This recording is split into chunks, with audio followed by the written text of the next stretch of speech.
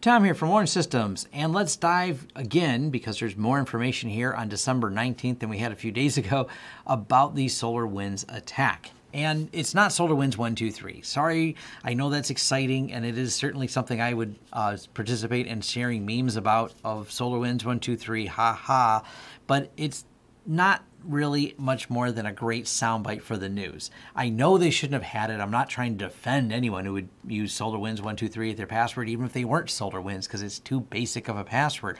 But it is not the entirety of what went on. It is a great soundbite that makes people get angry and something you can get excited about, but doesn't dive deeper at all into the deeper problems that occurred. And the very specific one that we want to talk about here to start with, which is, how did they get the signing certificate? Make the password whatever you want. The signing server is one of the things that fascinates me.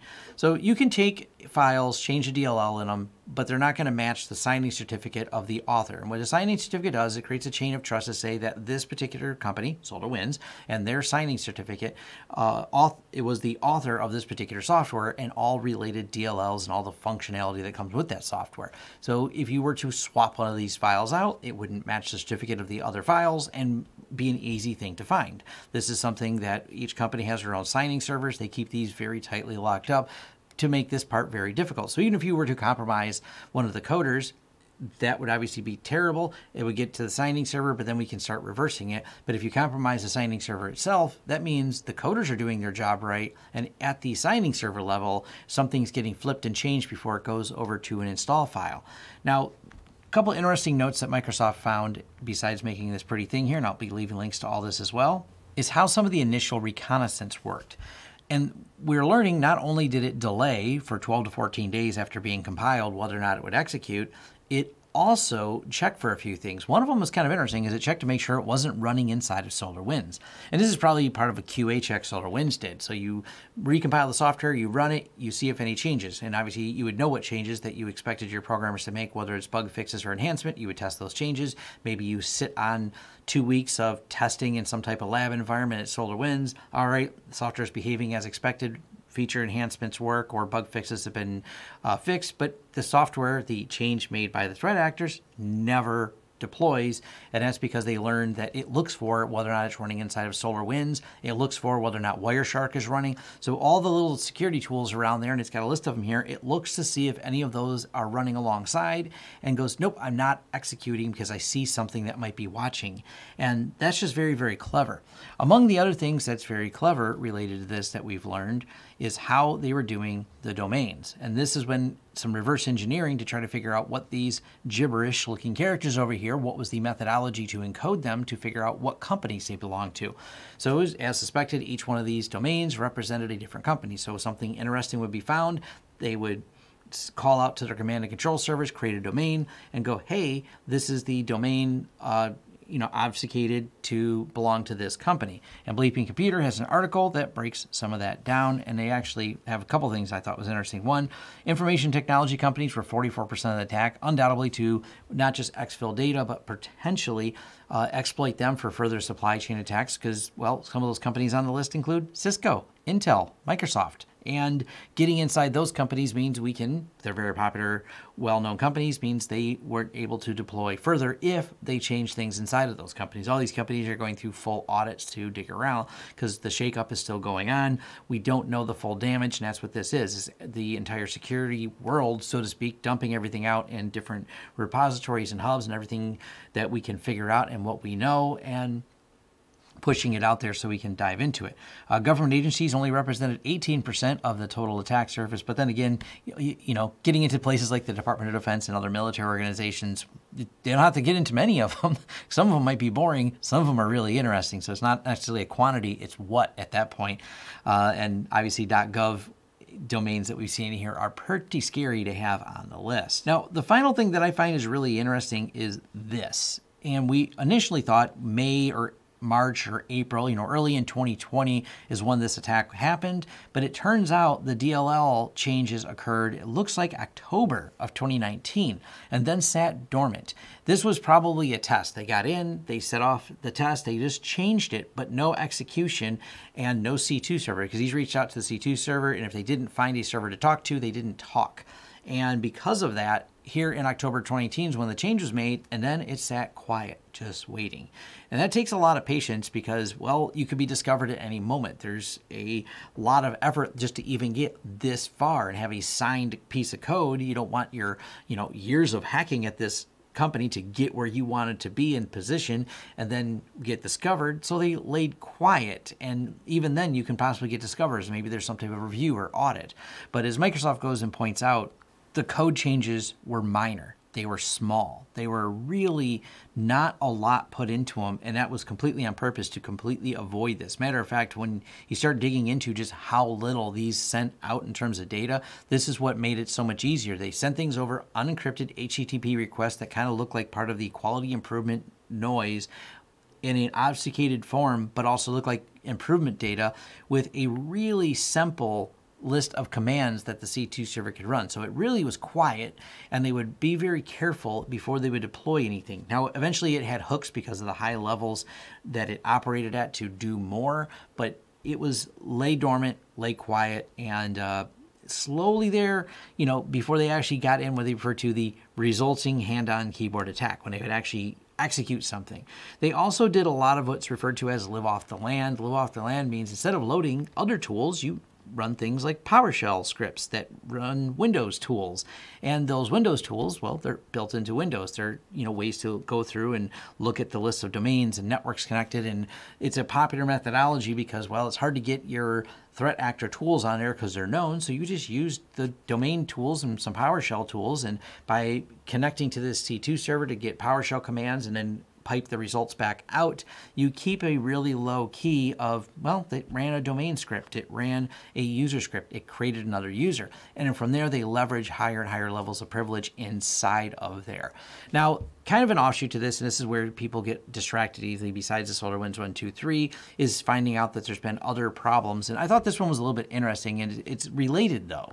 And it's the SolarFlare release password dumper for SolarWinds Orion. There's been some updates to this. This was actually brought up from 2016. Not necessarily any attack vector, but it's compromises in this particular program. But this program runs at high privilege, and it doesn't necessarily have a direct exposure to the internet. It's a tool used by internal IT teams. So kind of the answer is, well, you have to have admin level privilege to do it. And I know that's not the right answer, but I'm just saying why it was not, really as big of a deal, so to speak, as it is today. But what's interesting that they point out from this, the SolarFlare release, is the password dumper, is it apparently has quite a bit of information in here that you can get out. Now, it's not that this isn't important. It's more that this may not be directly related, but there's obviously going to be a lot of people researching because once SolarWinds gets in the news, everyone's poking away at it. Matter of fact, on I think it was December 15th, there's a couple more updates for one of the other SolarWinds packages completely unrelated to Orion. And what's happening is there just happened to be a flaw in it, and it was from research done from a while ago, and they just getting around to fix it. Once the flaw is patched, they have an update. It's an update for a way to do some SSH traversal. But it's, once again, off topic of this SolarWinds Orion. It's probably not an attack vector at all. It's more of some security researchers with nothing found in the wild found a way to raise the privilege from a user who already had privilege to a higher level of privilege. But, everyone's really scrutinizing everything SolarWinds has done. Now, there's a lot of going to be mystery in this. We can't just point the finger and say who did this right away because that's complicated. And unless a threat actor really comes forward with some inside piece of information because they want to have a feather in their hat and claim they did it, you can only look at what they were after and make a lot of assumptions about the target of who it is. And I'll leave that to the people who are much more expert at it than me. And I'll leave links to, of course, the Microsoft article, the FireEye article, the SolarWinds one, and this SolarFlare. I like that there's also going to be a lot of play on words for a lot of these as we kind of shake things out. Boy, they picked a cool name to come up with other threat and exploit names for, but that's just riffing off of it, and it probably doesn't really help any other than makes it kind of fun looking at it. Now, the last thing I want to cover is Cybersecurity and Infrastructure Security Agency, CISA, has had other announcements, and one of them is just flat out scary. This just came out on Friday and December 18th.